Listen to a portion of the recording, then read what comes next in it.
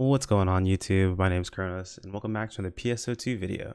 So this is actually going to be a re-recording of the video itself. You guys caught my earlier video that went out. If you're looking at the time in the top right hand corner, you can see it's 2 a.m. for me at the moment. I had a video come out at about 12 o'clock midnight.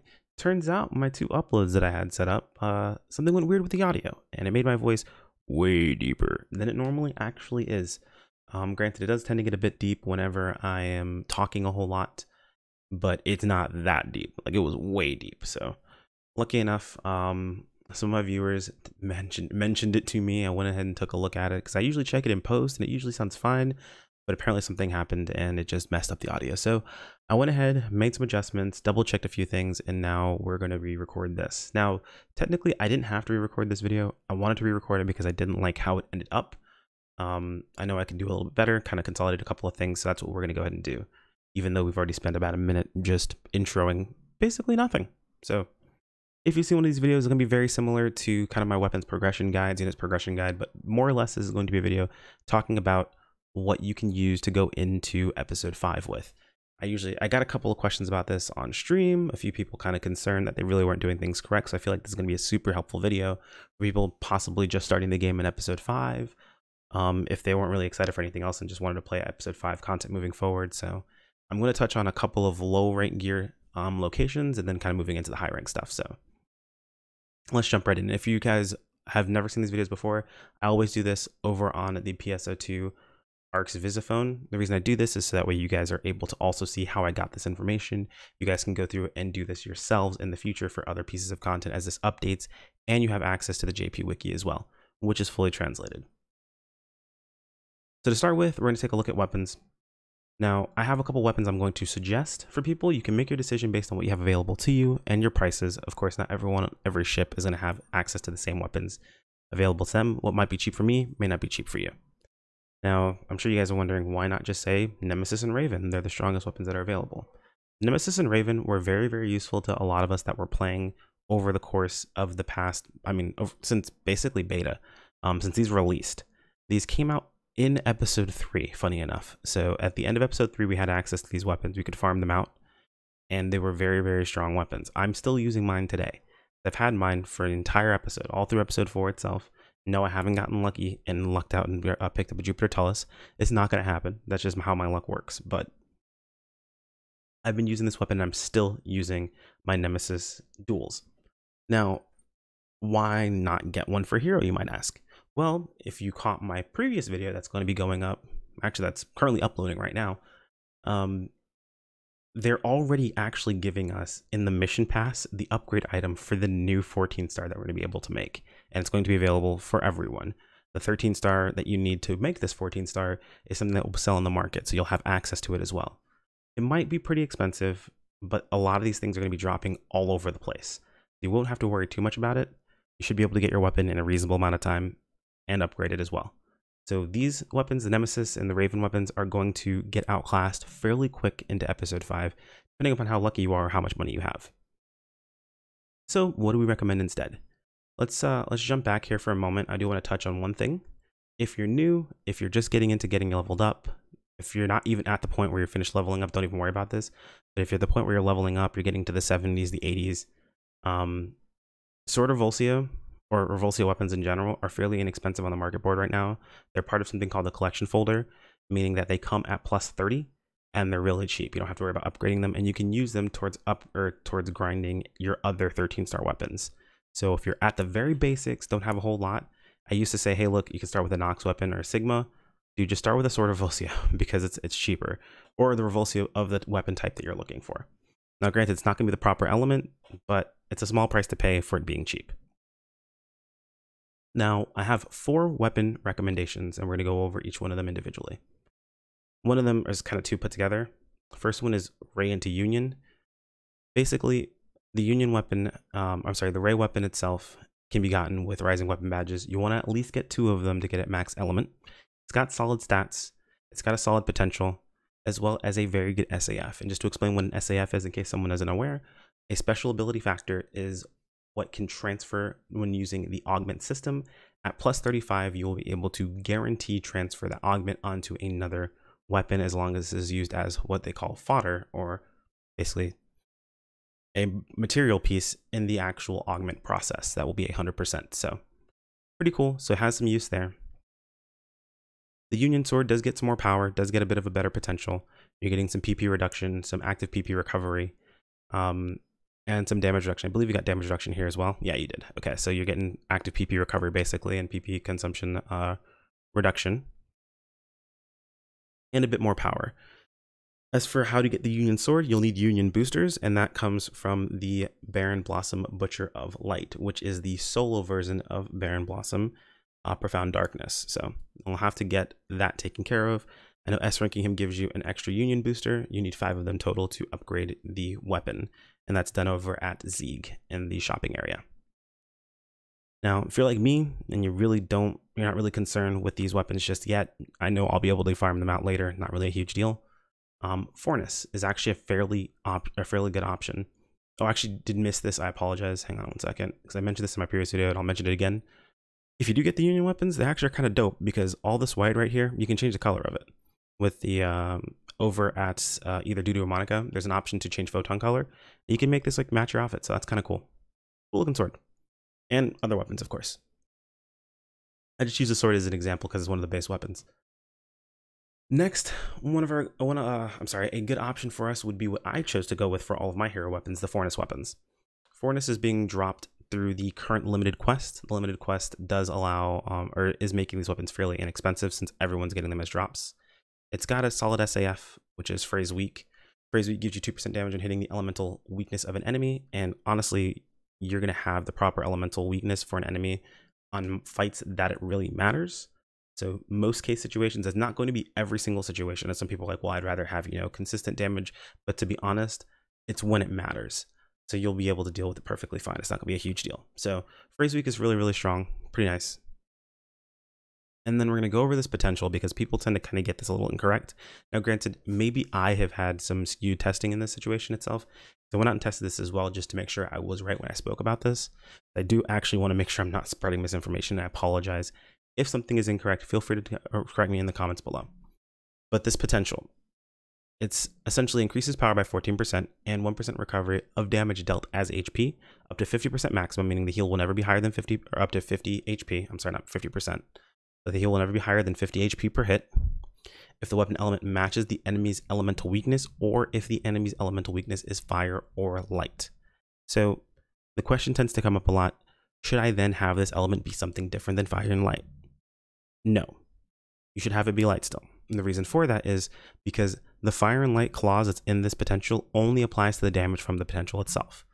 You actually want to make sure that your weapon is light, so you're still getting the damage bonus for having the elemental weakness of the enemy. This is just allowing you to also get this damage bonus on enemies that are weak to fire as well, or if for some reason you didn't have a light weapon, enemies that are weak to light too. So it's just giving you more spread across, but you're going to have your weapon be light anyway. So technically half of the fire and light process is kind of wasted, but it's still a very, very good weapon. And it's just free healing, so it's fairly good defensively. Your other options are going to be the Homura and Gix setup. So we'll talk about Gix first, just because I feel like it's kind of one that I in the past have been like, not really that great of a weapon. I still stand by that. It's basically a stat stick. Especially if you're playing a class like you want to jump into playing hero. Whenever you change your weapon, you lose this potential. It takes 70 seconds for it to build up. Now, granted, it's different for every weapon type, so I would say match it up to your class. But in most cases, you're looking at the 6%. That means if you swap to anything for movement based, if you swap to anything for or any other type of weapon, even if it's another type of the same weapon, if you change weapons, you lose the potential. It goes down to 6%. At 20%, it's awesome, but at 6%, it's not that strong. So keep that in mind.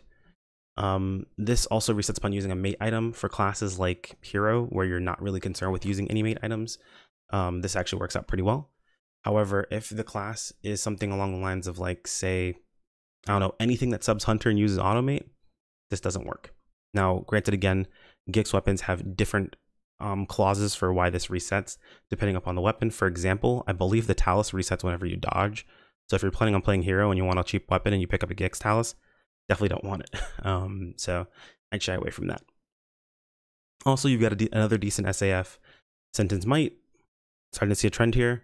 Decent SAFs mean these weapons have uses in the future, so just keep that in mind. And last but not least, we have the Hamura weapon. Now, Hamura weapons have a solid SAF here as well. Phrase weak, same as we talked about beforehand from the Fornus weapon, so we're not going to talk too much about that right now. And just a damage potential, 7% increased power as standard, and then 7% more if you're attacking the enemy's elemental weakness. So 14% overall, not too bad. And this weapon technically will upgrade into a 14 star at some point as well. I'm not 100% sure how that's going to work out. If I remember correctly, Hamura weapons, their upgrade came out with, I want to say it was like an event of some sort, maybe a weapon badge. So it's tough to say how it'll work out in global, but its 14-star variant, the Xian weapon, was able to use S-grade abilities, and those S-grade abilities were fairly powerful. Because of that, it made it very, very strong. So just something to keep in mind. It only takes weapon badge 3s. So even if you have Rising weapon badge 3s, you're able to use those. If you're hurting for any of the specific weapon badges, keep in mind that they do trade down. So 3s can be traded into 2s, which can be traded into 1s. So something to keep in mind overall.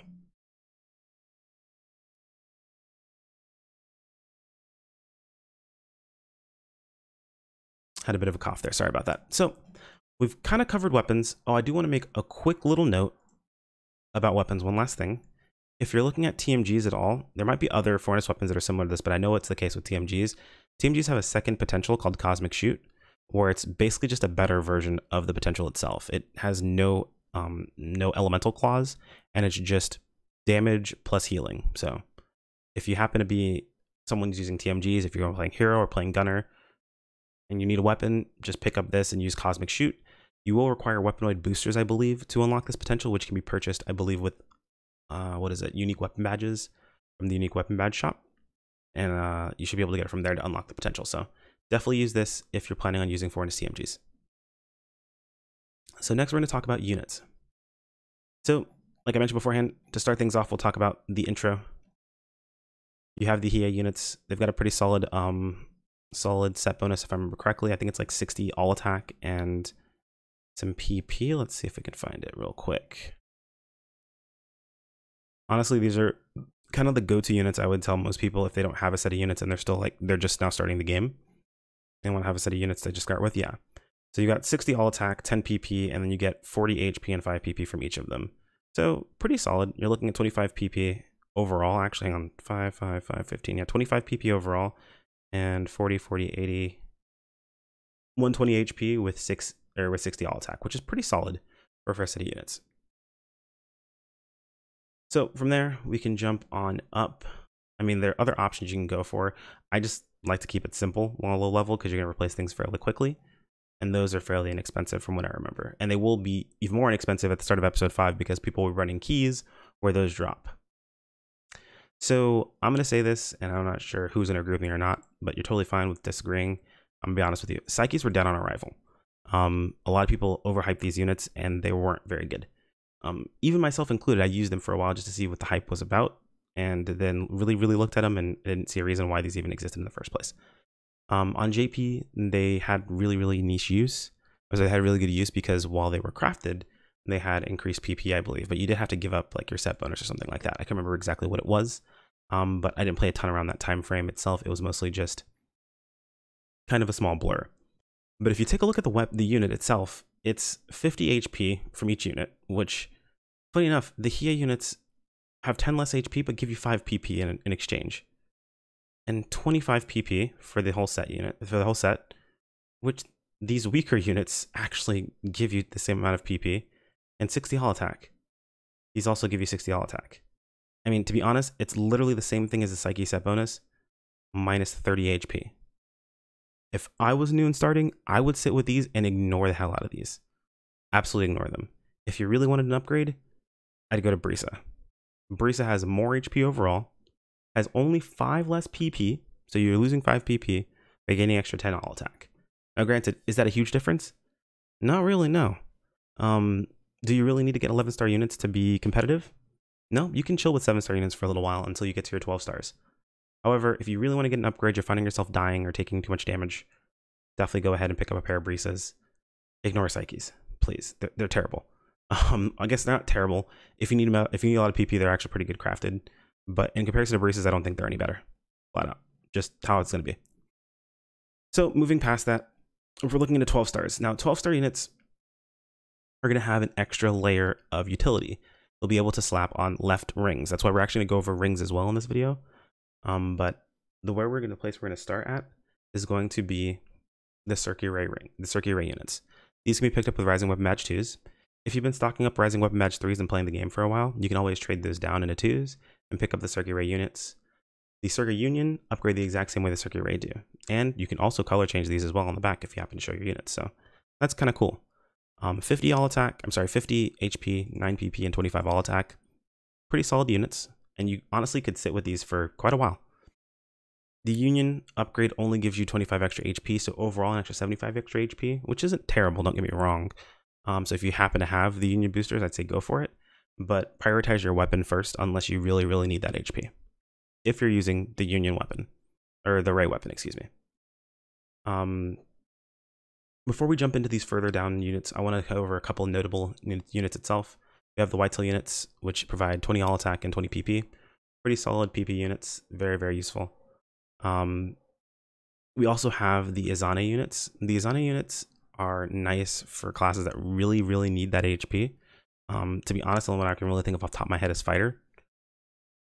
If you're hurting for HP itself, because you want to reach a certain break point, that way you're not getting completely one-shot by every little tap while you're in overload. So you've got that going for you. Or you can just not worry about your HP and just bank on the the iron skill saving you. But you know, we know how that 25% takes to roll.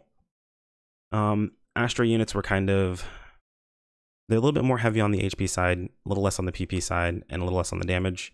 But honestly, I kind of figure these DOA. No reason to really use them unless you really just don't have anything else. But jumping down, we're going to talk about 2 units here. The Whaler board. The Whaler board has been dropping specifically from the limited quest that's been boosted. As far as back units go, it's a very, very strong unit. It's 40 all attack, 50 HP, and 10 PP. You're probably wondering, why don't I recommend this as the unit to use? Well, it's because of a different unit requiring a set bonus that's going to take up this slot.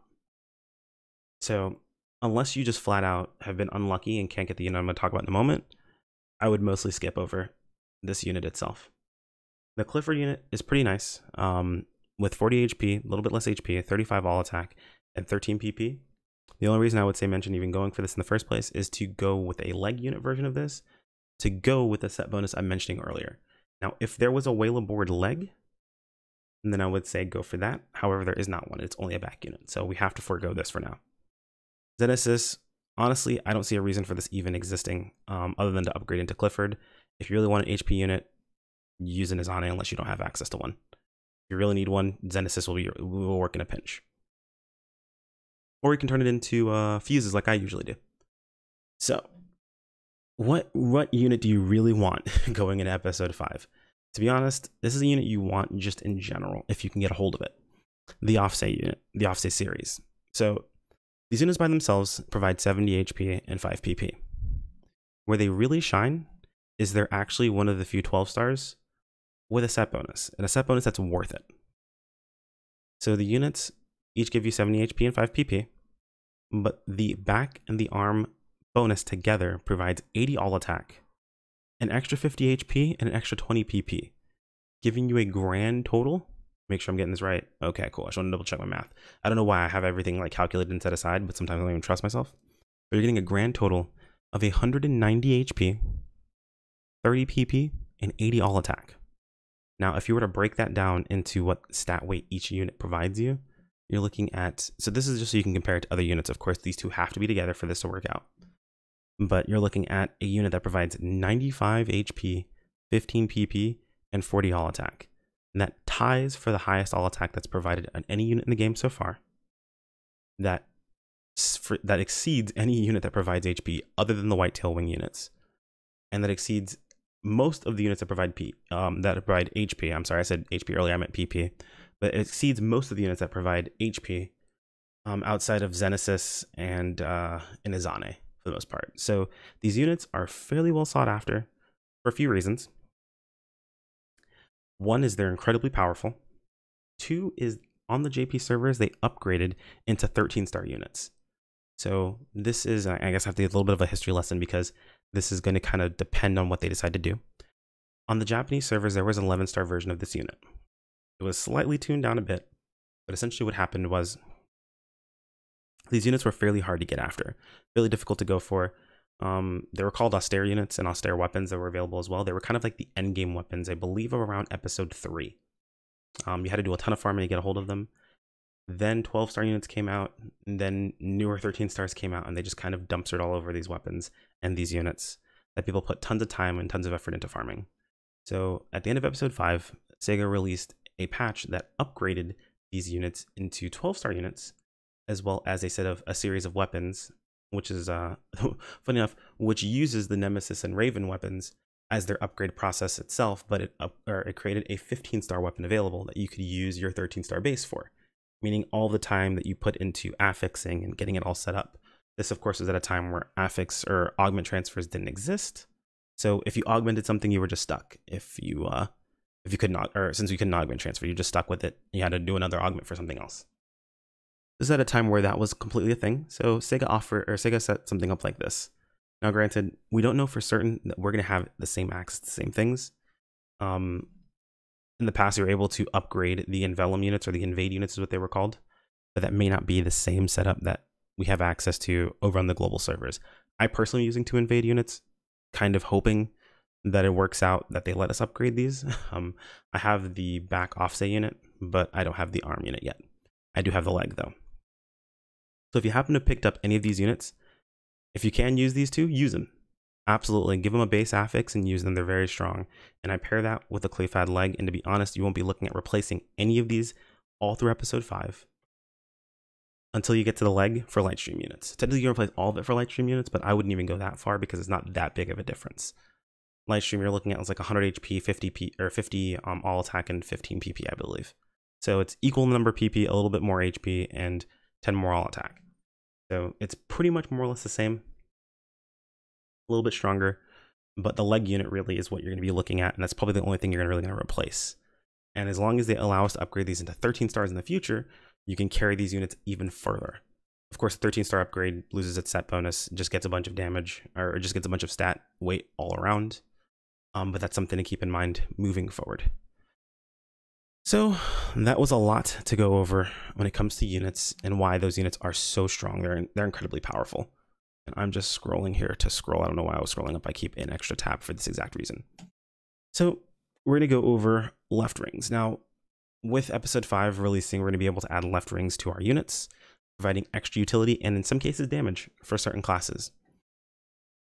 I'm looking at you, Gunner. I am so sorry. TMG stance ring. Ugh, dude.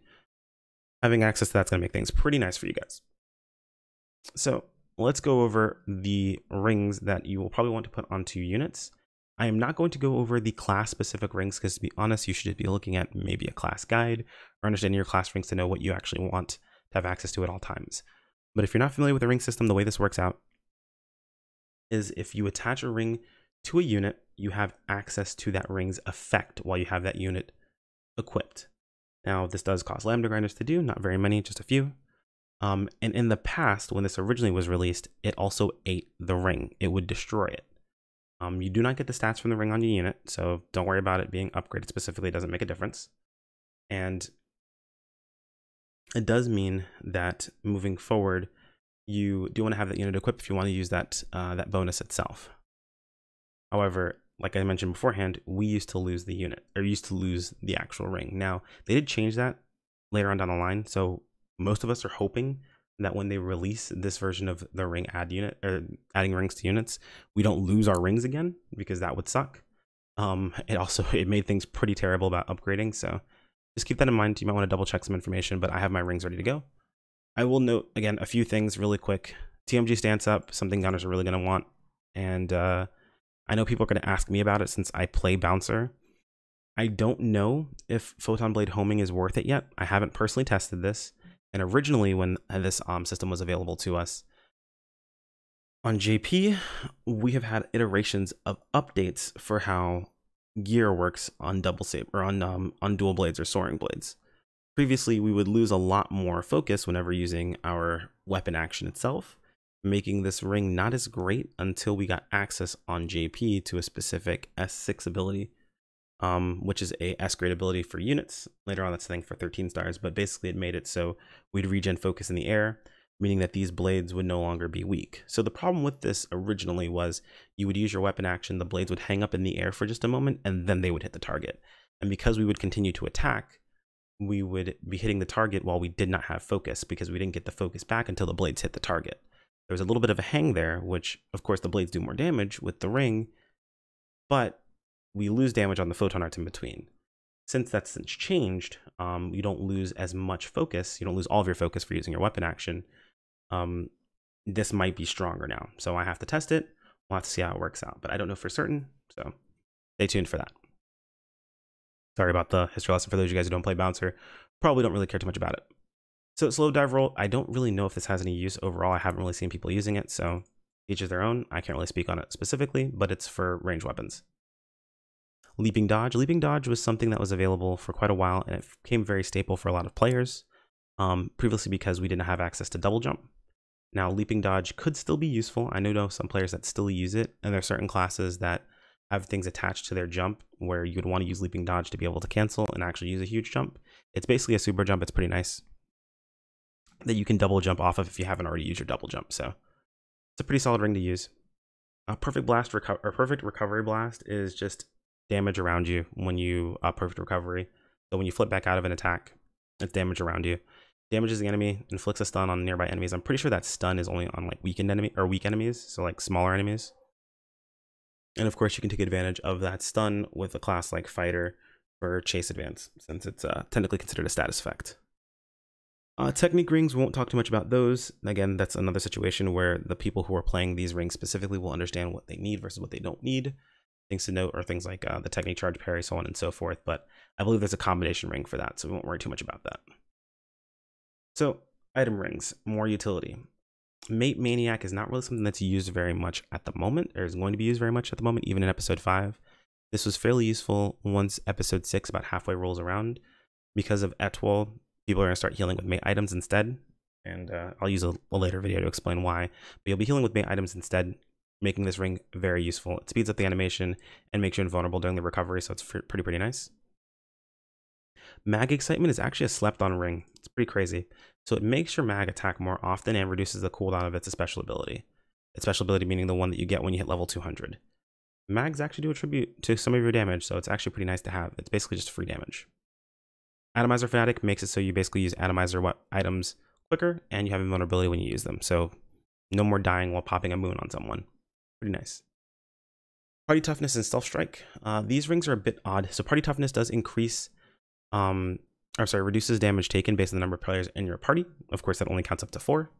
And it counts, I believe, MPA wide, which is kind of crazy.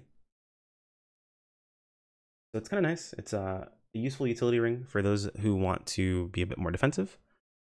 And then Stealth Strike, again, is just for hate generation. If you're someone who wants to make sure that the boss is never looking at you, say like you're playing Ranger and you're trying to stand still and just spam Positron, not a bad idea to have. We'll touch on AIS specific rings really quick. All 4 of these are pretty solid. Only one that's kind of concerning is the light armor one, making it so PP costs, or reduces the cost of dash for PP, but it also increases the damage you take. You can slap all of these on just a fodder set of units. I actually keep a set on the set I'm going to be using for this specifically. And you'll be able to get access of all of these rings. So if you go into an AIS specific quest, you're all set to go. Just put on the entire unit, or put on the entire set of units, and you have 1 slot for your ring. So that's pretty nice.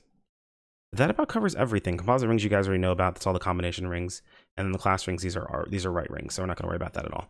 Right rings you cannot attach to units. It's only left rings. And again, you do not get the stat bonus from those left rings. You do want to make sure they're leveled up if they have effects for being leveled, but the stat bonuses do not do anything for them. And if they don't provide any increased effects for being leveled, you don't need to worry about leveling them up. So hopefully that was helpful for you guys. If you have any questions, feel free to toss them in the comments below. Or if I missed anything, feel free to toss that there as well. A like on the video is much appreciated and absolves you of half of your ad block guilt. The other half is absolved by subscribing. Both are totally free and help me out a ton. The bell icon does notify you of videos when they pop up, as well as anything I post in my communities tab. If that's not your jam, you can always join the Discord or follow me on social media to get more information about when the stream's going live and when I'm doing anything individually. Thanks again for joining me on this, guys. I know this was a long one, but I'll see you guys in the next one. I'll see you all in the next one, and take care, and peace out.